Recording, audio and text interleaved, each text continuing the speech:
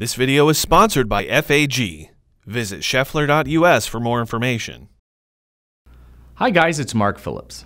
These days, many types of wheel bearings are used on vehicles. Most wheel bearings on late model vehicles are part of a sealed hub assembly or cartridge.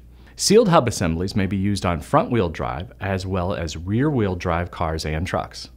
Press-fit cartridge-style wheel bearings are often used in the knuckles of front-wheel drive cars. Bolt-on hub assemblies, where the wheel bearings are sealed inside the hub, also are commonly used both front and rear on many vehicles.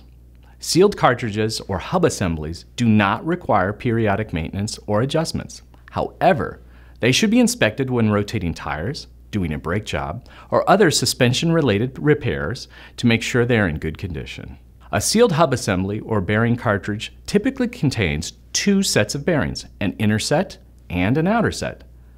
There may be ball bearings or tapered roller bearings. Tapered bearings have cylindrical rollers between the inner and outer race. The rollers are held in place by a steel or phenolic cage. The rollers are larger on one end than the other and rotate in a cone-shaped path. This allows the bearing to handle sideways loads as well as vertical loads.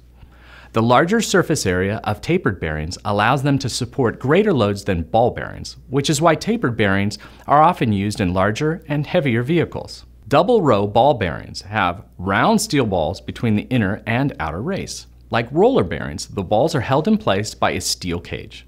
Ball bearings are less expensive to manufacture than tapered bearings and produce less friction, which helps improve fuel economy. However, ball bearings don't handle severe side loads as well as tapered bearings. As such, they may not stand up well to severe side loading created by hard cornering or racing. There are several types of wheel bearings used on vehicles today, and some are better than others depending on their application. I'm Mark Phillips, and thanks for watching.